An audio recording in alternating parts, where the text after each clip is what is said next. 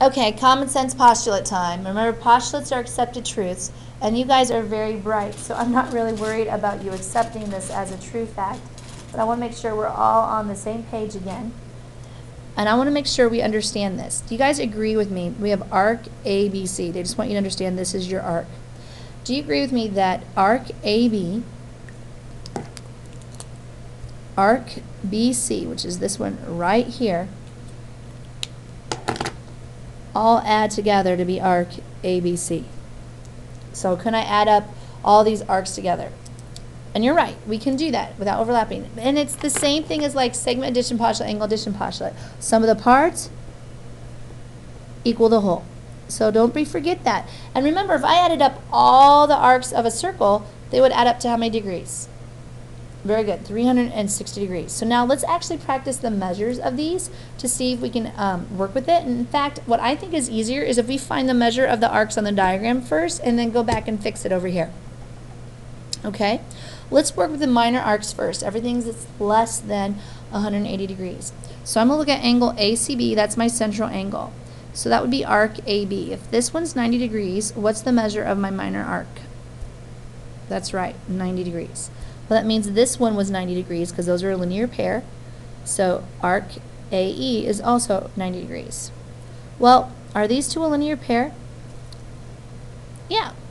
So if this is 130, that leaves this angle to be 50 degrees. Well, that angle goes with that minor arc, so that's 50 degrees. And that's 130 degrees. So now I kind of have all the arcs together figured out. I can actually start putting in the different measurements. Like here it says find the measure of each arc. So they go arc AE. Well, we found that to be 90 degrees. So the measure of arc AE equals 90 degrees. Notice the instant I use the equal sign, an M goes in front of the arc. The measure of arc AE. Treat it just like an angle of a triangle. Then we want to know the measure of arc DBA. Notice I started with D, I mean D, went to B, and then I ended at A.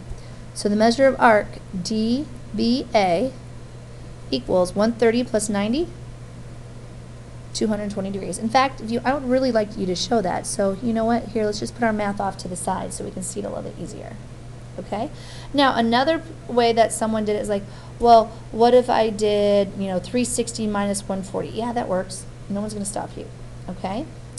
How about the measure of arc ABD? I hope you realize DBA and ABD are the same thing. So you shouldn't have to do any new calculations. It's exactly the same arc. We're hoping to emphasize that. What's the measure of arc ED? What did we find it to be? That's right, 50 degrees. Great job. How about arc AED? Now, I know it's not a major arc or a semicircle, and it's named with 3 points, but that just lets us know exactly where we're going to go. So you can always name a minor arc with 3, but you always, normally we do just with 2, but you always have to name a major arc or a semicircle with 3. So those are, you always have to use 3. So we have arc AED. Well, that's just going to be 90 plus 50. That's 140. So the measure of arc AED is 140 degrees. Then we go to the measure of arc BD. Well, arc BD is just 130 degrees.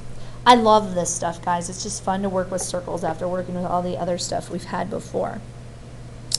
All right, now on the next one, we talk about congruent arcs. Now here's the rule for this one. It says within a circle or congruent circles, congruent arcs are arcs that are two arcs that have the same measure.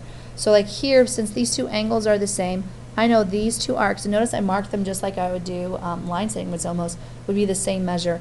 But here's the reason why. If I have a small angle circle and a large circle, I can draw a 90-degree angle for both. And those both arcs would have a 90-degree measure, but can you tell me those are physically the same size? If I drew that a little bit better, is that the same size? Is that? No, it's about 2/3 of it. Well, the radii makes that much of a difference, so that's why they have to be in the same circle or congruent circles. Just some other refresher things we need to remember. Our radius goes from the center to our circle, a point on the circle. Our diameter is all the way through, right? Our center is in the middle. What's circumference? Circumference is just the distance around. And they're showing, like, if I was to take a circle and unroll it, that's your circumference. Another thing you just need to remember, it's the perimeter of a circle. It's the distance around. It's kind of just the terminology we use for it. Let's see if you remember way back from middle school, the circumference of a circle. Did anyone go pi times diameter or 2 pi r? These are only slightly huge. Make sure you know those. Circumference formula, always know. One thing people also forget, remember that the diameter is 2 times the radius. So we can easily find the two lengths when we work with it. All right, we got those definitions. Now we got to apply some new stuff here.